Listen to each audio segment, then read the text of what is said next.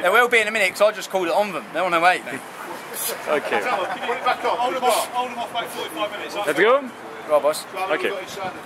Tommy Robinson, today has been a good day for you, and it was a marvelous demo with a lot of people. Tell us a bit about why this demo today. It was a successful day, a very successful day. We've seen weeks and weeks of scaremongering by our councils and by our politicians, implying that we're coming to riot and cause trouble. We're a peaceful protest movement, and we came today and we peacefully protested, and the world was watching. And that's what we want. We want attention. We want people to hear what we're saying. We want media attention. We need Middle England to listen to us, because we're living in these communities and it's not good where we're living. Militant Islam is spreading like a cancer through our country. And no politician, no representative. There's not one politician. There is not one. That's why we've had to form our own leaders. We will speak for ourselves. We don't need politicians. We are our own community and we represent ourselves. And do you plan to become a political party yourself, or EDL, or make an alliance with somebody? No, not really, because Islamism and militant Islam affects people who would vote for Labour, Conservative and Lib Dem.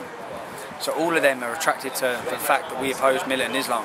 So we don't want to align ourselves with any group and become a right-wing organisation, because militant Islam affects everybody. It affects people on the left. Sharia law affects us all. So we're oppression, that's what we are. Okay. What has been achieved today, in your opinion? I believe today was the start of the English Defence League. Everyone says it's back to where it began. I believe today is where we really concreted our organisation. We showed that we can police our own demonstration. We showed our numbers, our strength, our force. And we showed that we will highlight these issues. And from here we will only get bigger and we will only get stronger. That's it. Yeah. You've produced recently a mission statement for EDL. Can you speak a bit about it? We oppose Sharia law in all aspects. We oppose the force feeding of halal. We want options. We want peace. That's what we want. We haven't got peace. We haven't got peace. We want to be free men again. And we're not free men. And that's what we want. We want freedom. We do, man. Yeah. And today there was foreign representative. What is it important for you? Yeah, it is important, because militant Islam is not an English problem or a British problem. It's a worldwide problem. And I believe that other countries are now looking to what we're doing and how we're responding to militant Islam. And I believe that across Europe, Sweden, Holland, France, you will see defence leagues taking action. And we will unite Europe like no one has ever seen it. We didn't choose to be in the European Union. We were put in the European Union. And we were put in there.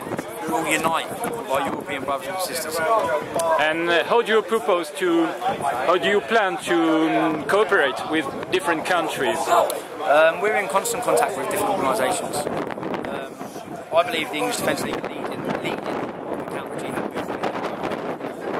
We're setting a stride, we're setting an example, and people will follow. And we will give inspiration to Europeans for them to realise that they can say no, they can disagree with Islam, they can stand up, they can have their voices heard. It's time. The time is now. Okay. The time is now. And if you have a message for European fellows, what will you say to, for example, French people who are looking what you are doing now and have hope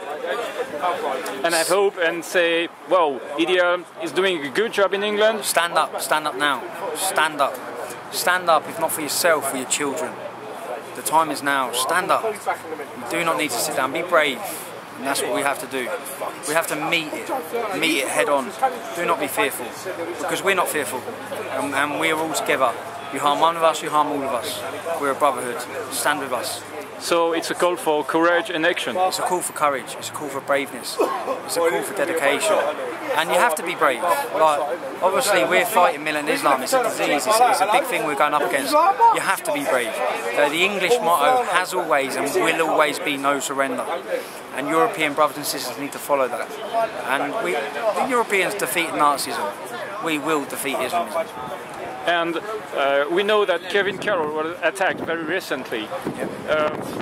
what can you say about that? Is there an official reaction from England? We're calling for peace, to be honest. If we want to push the button, we'll push the button. To see, we have divisions across the whole country. We're calling for calm, to be honest. We're calling for calm and restraint. A lot of people want to take action against what's happened. As an organisation, we don't want that. We're morally better than that. Islam rules with fear and intimidation. Christianity doesn't. That's how we win. Okay, thank you, Tommy. Cheers, Gandalf. Peace. Bonjour.